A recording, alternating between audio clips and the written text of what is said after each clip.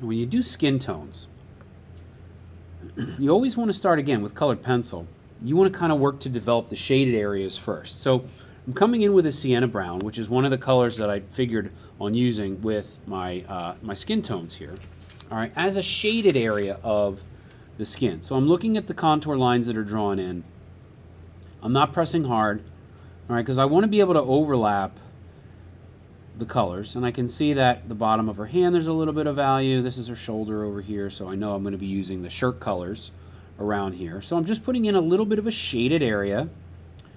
Okay, probably around the hairline there's going to be some shades. A little bit here underneath the nose would be a little bit of a shadow, right? Because you can see the shadow under the nose because the light source would be coming from the top. You notice there's no line on either side of her nose. It's just a little reference there. Okay, because the light's coming down from the top. That means there's going to be a little bit of a shadow underneath of her eyes. Well, above her eyes, underneath her eyebrows.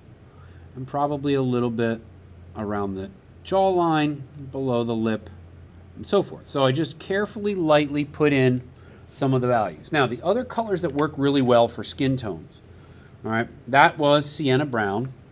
And again, the number on that, 945. The peach or light peach, there's a couple different options, are always good, and cream is always good. I want you to figure out, depending on which type of skin type you like to use, how you're going to create it. So you've got spaces around here that you could try to work on developing skin tones. But again, you want to work from the darker values, and then based on the light source, you can see the top of the hand, the bridge of the nose. All right, there's going to be some secondary tones. All right, so I'm putting in this warm goldenrod color. Goldenrod's a magical color because it has so many really strong uses when you're working with colored pencil. So I'm kind of overlapping around the eyes, underneath the eyes where there'd be the eye socket, a little bit under the nose there, above the lips. Okay, and then the chin in here is kind of a medium value. You can see the chin through the finger there. And then I can put some of that goldenrod in, overlapping here. I'm going to leave some of this light. But if I overlap the goldenrod in that sienna brown, I get a nice shaded version of a skin tone. And then, of course, when I want to get to a lighter skin tone, I could put some light peach in. Not everywhere, because I still want to maintain the highlights on the, I still want to maintain the highlights on the hand with some gradation. And I want to maintain some of the highlights. All right, kind of working it into the middle values along the forehead. So I'm following the contour of the forehead here, some hair above it. All right, so I'm going to work back. But I want to work from the background in. I don't want to just kind of randomly color. So I can see there's some shadows around here. We're going to have some shadows in there. Bridge of the nose is going to be light. And I can take some of this light peach off. I can come back in with the cream color now. And the cream color I can put in as an area of accent, area of light. See that nice warm cream color that I'm doing a little bit of burnishing in some of the lightest areas of the skin. But I'm not scribbling over the whole thing. I'm still leaving the marks open. Okay, I've got some of those other light areas of the skin down in here that I can overlap with the peach, or with the cream color. And if I need to go back in and add some more of that skin tone throughout, I can do that. And burnish a little bit on the hand to make that bottom edge of the hand a little bit darker.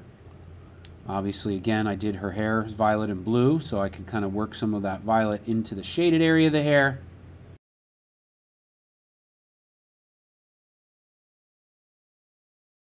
Her hair was blue. Whoops, oh well. Oh, maybe I like that hair color better, and then it matches her shirt. Right? That's why I can do, that's what I can do on this. I can choose to do things differently. And then if I decide, you know, I'm going to come in and put the pink, just the pink shirt, or the violet and the pink. What can I do in the background? Instead of having anything in here where that's a scene or anything like that, I could just do something in the background that's a neutral, and maybe something that is a solid, since it's such a small space. I could do a solid background with this slate blue, so that the focal point is just the character. So let's say I wanted to try to figure out how to do another skin tone other than white. Well, what I could do is I could think about any darker toned skin, and obviously I don't want to jump in with a solid color. I want to do something similar to what I did here. I want to build from the dark shaded areas to the light. So what do I have here? I got dark umber, it's 947, and that's a nice medium brown. That would work really well if I was going to develop, you know, a darker shaded skin tone on this character. I would use that as the darker areas. Now I've got to be careful because, again, in this case I can see that the light source is coming from the top because a lot of the shadows are below the form. So if the light source is hitting the top of the knee is going to be light. So I want to just use this to kind of find those areas of tone, middle value. All right, I can't get too dark, so the highlight's going to come across the knee, down along the front of the shin. It's going to pick up on a little bit of the back part of the calf. So I'm just putting some of this in really lightly where the darkest areas are going to be. You can see there's a lot of contour line in here, so I know that the movement in there is going to kind of go in that direction. So I'm just putting in some of those darkest darks on this brown skin tone. Now if I come in with, similarly, what I did over here and build over top of that darker brown, just with the overlapping technique, I'm not overdoing the pressure, and then create that gradation where I have the middle values. I can leave some areas highlighted along the top of the knee, along this area that I know is going to have some lightness to it, and I'm going to put a little bit of overlapping techniques with some more pressure in the background here. I'm going to do the same thing, overlap a little bit of that, and then just put a little bit of a gradient to where I know that the highlights are going to be. This area would be a little bit more dark. The top of the knee would be a little bit of a lighter value, kind of gradating from the shin bone as it goes up to the top of the knee. Maybe I can put some more darks in with medium pressure to create a little bit more contrast, you know, down along the sock here.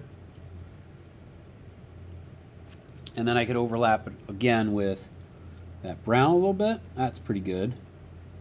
Just nice overlapping technique. And I'm creating the gradation, that smooth transition up to the highlight that would be running right down the front part of the leg. And now I want to accent that with, again, something that is not a pure light. So I'm using that cream color again. And I'm overlapping areas with a little bit of a burnish in some of those medium values and up to the highlight, so it's mixing with those two browns and it's creating a nice area of highlight, but still maintaining that look of a darker skin color. So I'm burnishing, not over burnishing. You know, I'm just kind of accenting with the cream color and burnishing in these areas just to create contrast, shadow, and highlight.